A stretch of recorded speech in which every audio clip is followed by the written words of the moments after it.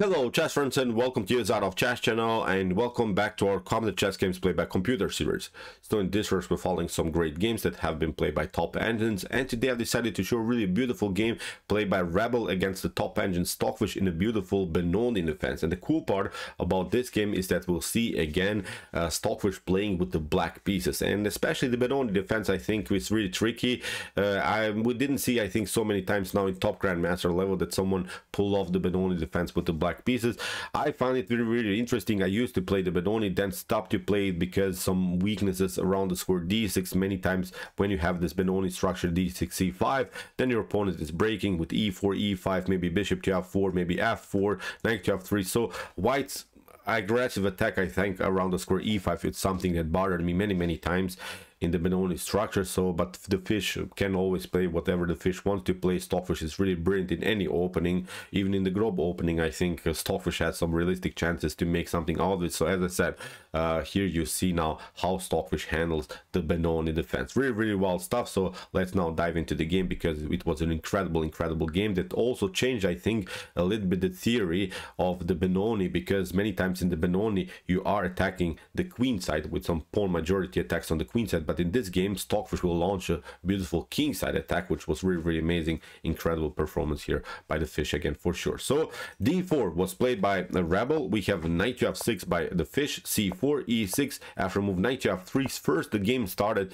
as the Blumenfeld counter gambit. The idea about the Blumenfeld counter gambit is after move d5, then you play in many occasions even this move b5, because if you take, of course, then you lose your centralized centralized pawn here, and then here black should at least equalize the game. There are now theoretical ideas what black and white should do, but in the game, after move d5 here, in the continuation we have now the move d6, which becomes now the normal Benoni structure. Knight is c3, e takes d5, c takes d5, and you see now after move g6 we would reach now the normal Benoni position. So g3, we have now the Fianchetto variation of the Benoni defense. Bishop to g2, bishop to g7, and bishop to g2, kingside castling, and also kingside castling here played by Rebel. Rook to e8, and this is perfectly fine because you are not allowing this e4 breakthrough. Many times, as we said, we're trying e4, then maybe bishop to f4, and then break and enter here with the move e5. So far Stockfish is not allowing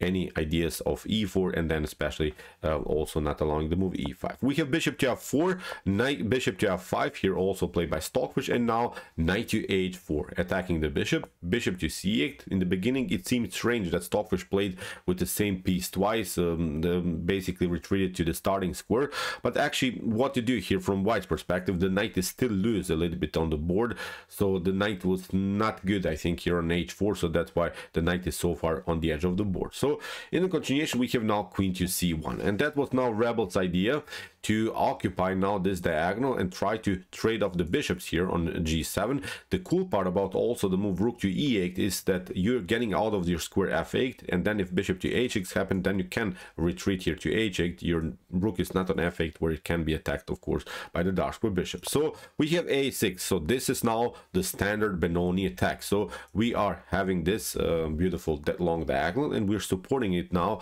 with a beautiful possible flank attack here with the move b5, b4, c4 if possible. So we're using now the pawn majority, this 3 versus 2 situation on the queen side, and we're trying to launch now a beautiful attack. So that's why a4. So white is trying many times to paralyze this potential attack. a4 is the must move in the Benoni structure. If you're not if you allow your opponent, maybe you should just play, I don't know, let's see, maybe some ideas, bad ideas, h3, then b5 is going to happen. Look at this, the knight will be kicked away. We can just make further progress with the support of the bishop. I can guarantee you lose the game here from white's perspective for sure. So that's why a4, at least you are stopping black's progress now immediately. So queen to c7, bishop to h6. Look at this, how, as we said, you not having this rook on f8, now you can retreat with your bishop to h8 without messing up your position. So h3, we have knight to d7, knight to f5, really good move here by Rebel, but actually it's not such a huge problem, because this is perfectly fine. So far you cannot take out the knight. Of course, you get queen to g5, a beautiful checkmate. So that's why Stockfish left the position like this, simply played on this normal idea, played on this flank attack on the queen side. So b5, here Stockfish wanted to launch. So we have now a5, also a normal idea in the Benoni, not allowing again some ideas of b5.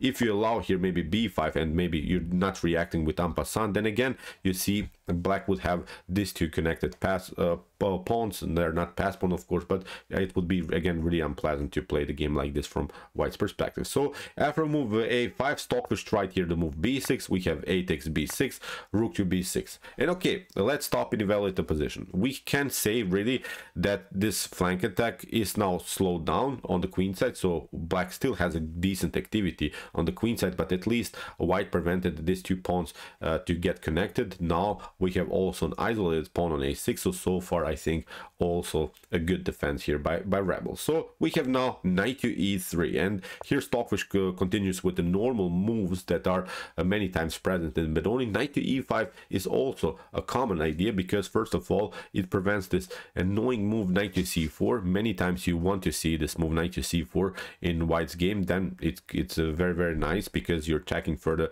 the d6 weakness. Then e4 e5, as we said, makes even more sense with the support of the knight on c4. So far knight to e5 is preventing this important move of white's. You could maybe in the continuation of the game play something like f4, but still I find it very risky to play the game like this. Then we simply retreat. You can play maybe knight to c4, but now we just play rook to b4, and there's not a good way I think anymore to counterplay. You have to play weird ideas. b3 maybe it's not possible. You have to play something like knight to a3. This is not good. So knight to a5 maybe is an opportunity to get your knight into the game. So in my opinion this is not working. So you're leaving also a little bit here your e4 vulnerable, especially because of the beautiful control of blacks of the e4 square. So this is simply not working. So that's why after move knight to e5, Rebel also left the position a little bit like this, played now simply rook to a3. So we have here knight from f to d7. We have now b3 supporting now here this weakness, because if you leave your pawn on b2, then it's always attacked by the rook, and you have to stuck with your queen on c1 just in order to protect one pawn, and that's not how you should use your queen. Of course in the game the queen should be free, the queen should be playing in the game. So that's why b3 makes sense. And now Rebel is trying of course to include maybe the queen here on f4, maybe reroute it somewhere, include some more pieces into the game, and then creating attack here against black's king. So we have now f5, and this is a really brilliant move. Many times this f5 move would be risky, but that would be only possible if the knight would be somewhere on g5, then the e6 would be vulnerable. Now I'm not seeing good ways how black should reroute the pieces to the square e6. This is simply just too long path in order to cement your knight on this beautiful e6 square. So f5 now really makes sense here by black. So bishop to f4, we have rook to b4. You see how Stockfish is activating now the pieces in a beautiful way. We have knight to a2, rook to b5, staying again very active with the rook.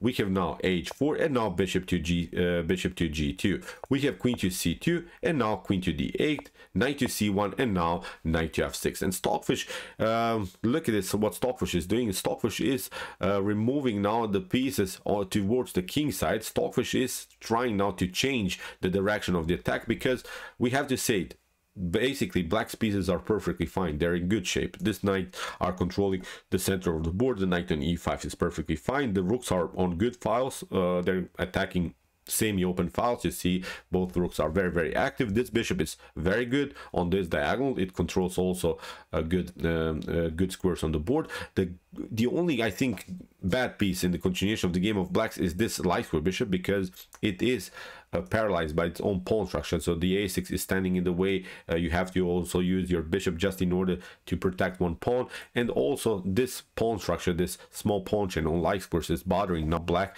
to get with the bishop into the game. So far every other piece I think of blacks is perfectly fine, just the bishop on c8 is not working in a good way. So here knight to c4, here played by Rebel, trying to continue the pressure around the square e5, and now we have an important move, knight to f7. So this move, actually knight to c4, helped out now Stockfish, because Stockfish is protecting now the d6 as we said many times in the Benoni, this is just a huge strategic disadvantage in the game. But now with the move knight to f7, this is a double function move. We are controlling the d6 square, but we are preparing now a beautiful attack with h6 g5. This is now really wild what Stockfish will create now. So Stockfish will not attack anymore the queen side. Many times, as we said in the beginning, you are attacking the queen side with the support of the bishop, with your pawn majority, this 3 versus 2 pawn majority on the queen side. But now Stockfish just changes the whole game, is now attacking the king side, and from this point on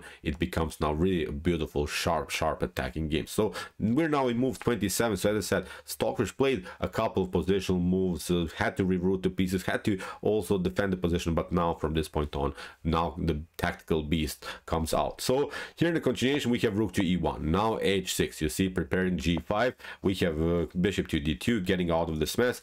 Even if you try some ideas of queen to d2, then we still can play knight to h7, and then we can control further the g5. So basically white doesn't have any counterplay against this g5 move. So okay, after move h6 we have here bishop to d2. Rebel realized that g5 is coming, but Stockfish played g5 anyway because this is now the way to go. So h takes g5, h takes g5, knight to d3, getting the knight into the game. But now knight to e4, beautiful move here played by Stockfish. Now you see the knight gets on a beautiful square, and there's no way that white is going to give up a powerful bishop against the centralized knight. Although maybe this bishop was not the best bishop because it's blocked out also by its own pawn, but you don't want to give up your Fianchetto bishop, because now look at this, f takes e4 is going to happen. You have to move the knight somewhere, and now this bishop finally comes into the game. The worst piece would actually become now the best piece on the board. Now look at this, the bishop comes on h3. You just maybe somehow include the queen into the game.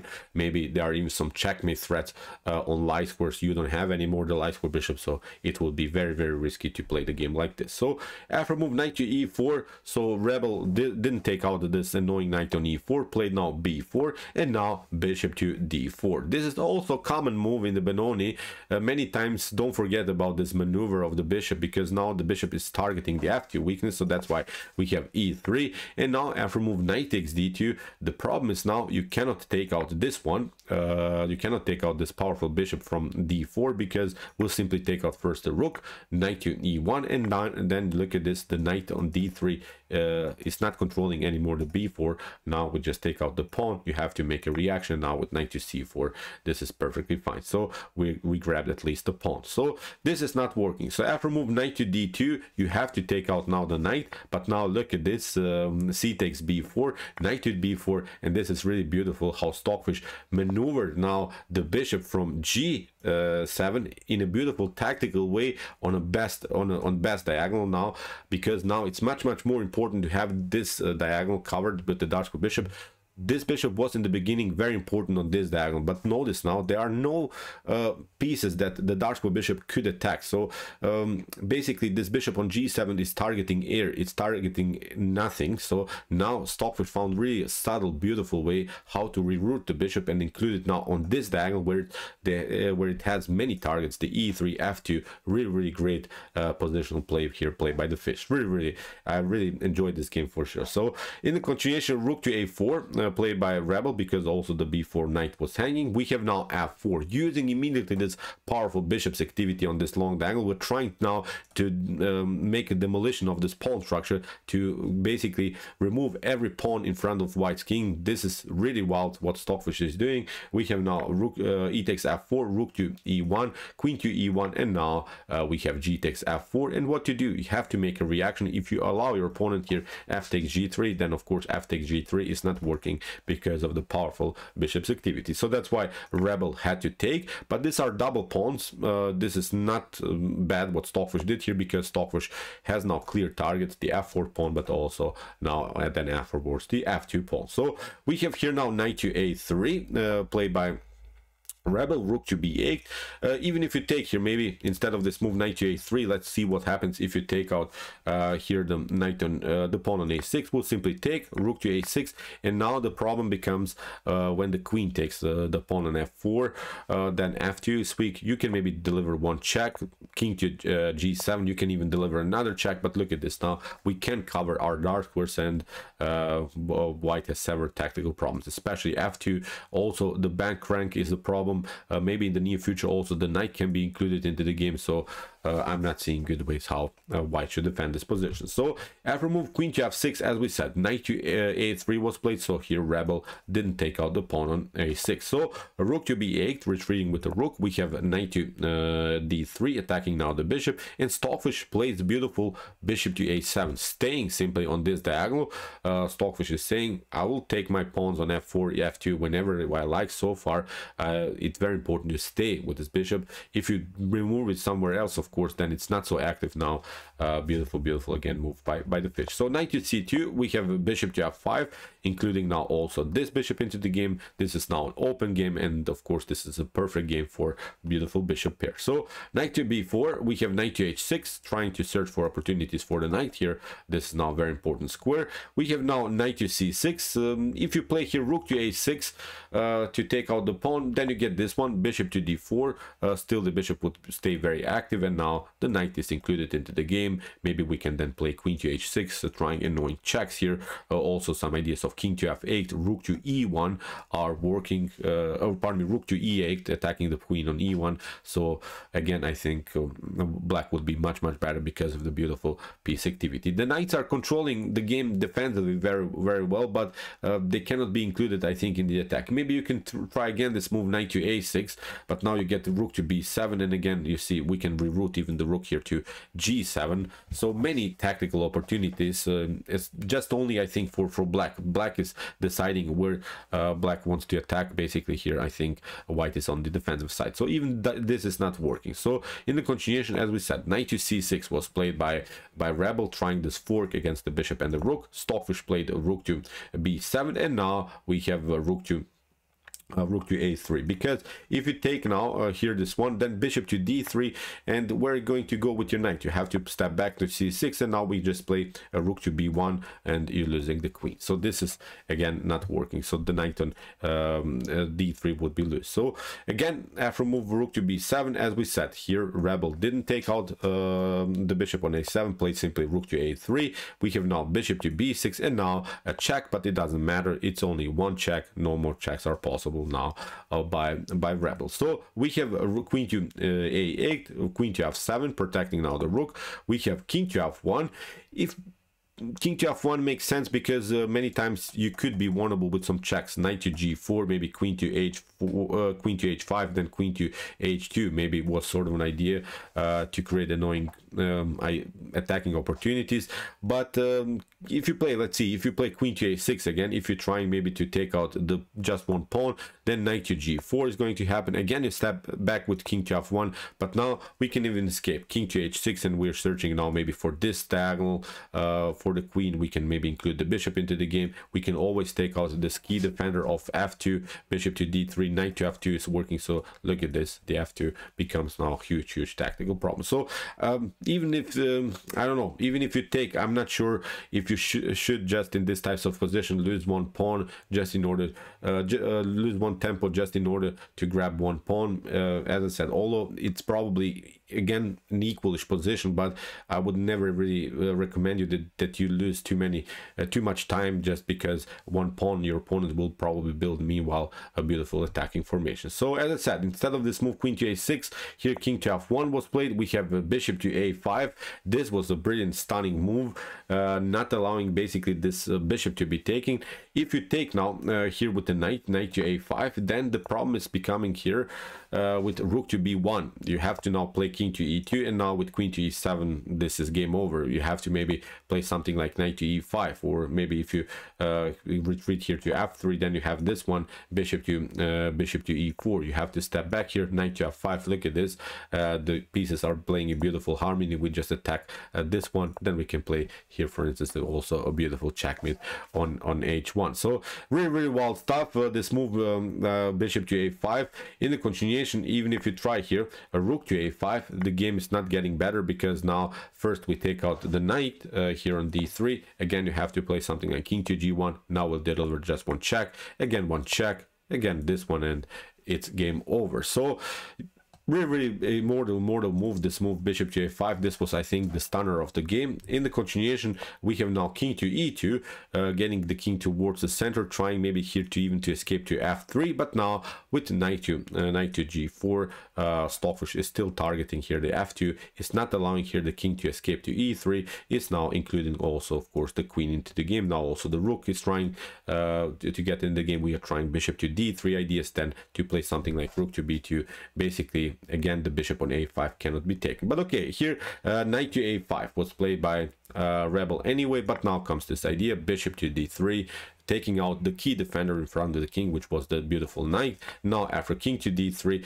you could also take with the rook to d3, but it's not working because of this one. A rook to e7 will happen. You have to make now a reaction. If you play king to f1, then queen to f4 is simply leading into disaster here for white. There are several problems here on f2 and also on the back rank, so it's game over. What you could do, maybe in this position, you could cover yourself with a rook to e3, but it's not getting better. Knight to e3, f takes e3. Then we have even this one, queen to f4 with some checkmate threats on e3. You have to play something like queen to a7. If you take, of course, then we take out also this one, then white should be better, but that's not the point. First, actually, you should play queen to g4. Now when the bishop comes on f3, now we play queen to f3, king to f3, and now it's a little bit different, because we have taken at least the bishop, we're up the exchange, and we have now winning position, especially because of the passer on the a file. So as I said, even in this position, you cannot cover. After move bishop to bishop takes d3, here king to d3, so rook to d3 was never an opportunity, but now the knight comes into the game. We have knight to f2, we have king to e3, we have rook to b2. Amazing stuff how Stockfish played the game, sacrificed the bishop just to create this really beautiful tactical motif, this mating pattern in front of white's king. We have here bishop to f3, but now the queen comes into the game. We have here king to d4, and now rook to d2, a very annoying check, king to c4, and now here the queen comes behind, and we're trying to deliver this zigzag checkmate pattern with the queen and the rook. So even if you play here, instead of this move king to c4, even if you play king to c3, it's not getting better, because then again you get check here with queen to e3, and then again you have to play king to b4, then you get this one. You can maybe again play this, but now queen to d4, and now with rook to b2 you get this ladder checkmate pattern with the rook and the queen. So really wild how Stockfish calculated everything in this position. Let's go back. So after move rook to d2, as we said, king to c4 was played. We're getting behind with the queen trying again to deliver annoying checks. We have queen to a7. The cool part is you have only one check. We're stepping back here to h6, and no checks are possible here for white. So queen to e3, this makes sense because you're getting the queen into the game, but now after move rook to c2 in this position, the rebel engine resigns. So let's see what you can do. You can play, of course, king to b3, but now with queen to b1 you're getting checkmated, and you have to play king to a4, and now with rook to pardon me, with queen to b5 here it's a beautiful checkmate. After move rook to c2, you could play maybe here the move rook to c3. You can cover yourself, but actually then with queen to e3 you cannot take out the queen because of this rook activity. You can just maybe grab the rook, but then also with this one it should be game over. So let's go also to this opportunity. After move rook to c2, you could maybe go king to e4, king to d4, but now with queen to b4 it's a beautiful checkmate. You just cover once, and then with rook to c4 again it's a beautiful checkmate. So the knight is covering also this very important square. So really wild stuff, really wild tactics what Stockfish produced here. First effort in the beginning. Stockfish had to play these maneuvers, to these ideas how to improve the piece activity. Then when the time came, Stockfish strike back with some mortal tactics, especially like this beautiful bishop sacrifice to deflect the pieces away from the king's defense. And then when the time came, Stockfish included 3 mortal pieces, danced simply around the king and delivered a beautiful checkmate pattern. So okay, I hope that you enjoyed the game. Really wild stuff, how Stockfish is playing the game. If you want to see more brutal attacks like this, check out my Common Chess Games Played by Computer series with some more Stockfish game and some other top engine games. And if you like this content, don't forget to subscribe to my channel. See you soon with some more videos, and what to say, chess is the best, of course.